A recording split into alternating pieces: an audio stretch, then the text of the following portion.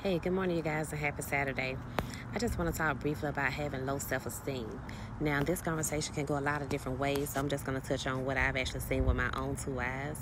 Now, ladies, if you're in a relationship with a man and you know for a fact that he is cheating on you with another woman, do not change up your entire image to look just like that woman. Don't change your hair just like hers. Do not start wearing the clothes that she wears or how she wears them.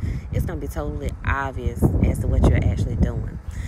First of all, if it's to the point where you know he's cheating, leave him. But if you're not strong enough or at that point to where you can walk away, then if you want to change your look, that's fine. But don't do it in a way to where it's going to be like that woman. Make sure the clothes are going to be clothes that you're going to be comfortable with wearing.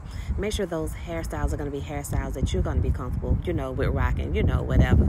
And just make sure the entire image or the look that you're going for is going to be, attractive, since you think that he's attractive to that particular type of woman.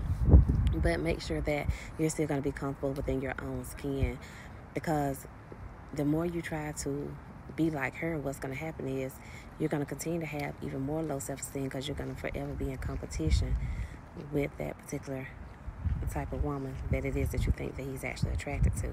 So I just want to encourage you all on today to just love yourselves, love the skin that you're in. Look in the mirror every day and tell yourself how beautiful you are, how attractive you are. Tell yourself that you deserve better. I don't care if you have to keep repeating those things several times a day.